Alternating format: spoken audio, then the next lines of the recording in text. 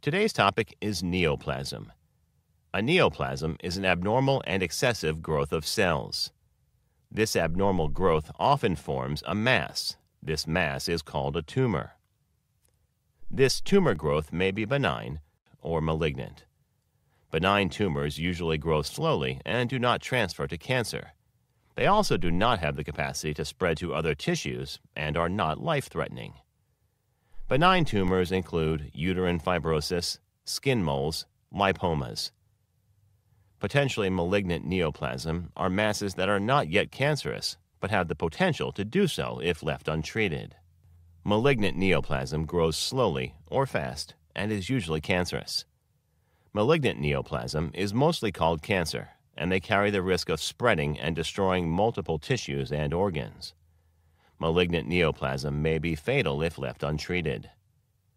A neoplasm can arise in different bodily structures, including the breast, skin, lymph node, gastrointestinal tract, and others.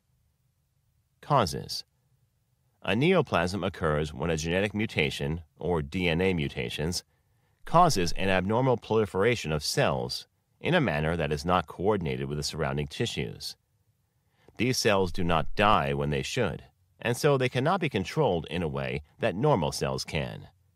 As a result, a lump or tumor is eventually formed in the body. There are some factors that contribute to the growth of benign or malignant growth of a tumor.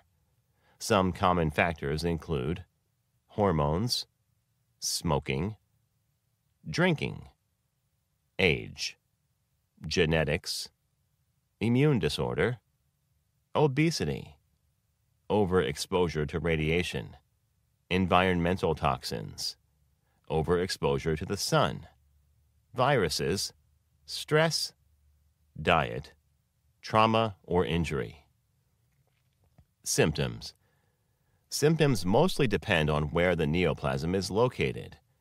However, there exist some common symptoms that include shortness of breath, diarrhea, fever, anemia, loss of appetite, cold, bloody stools, lesions, abdominal pain, fatigue. In some cases, neoplasm may come with no symptoms. Diagnosis and treatment. Diagnosis.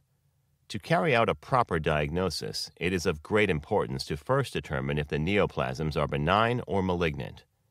Your doctor may need to review your medical history as well as conduct a thorough examination of your blood and possibly a biopsy on visible masses.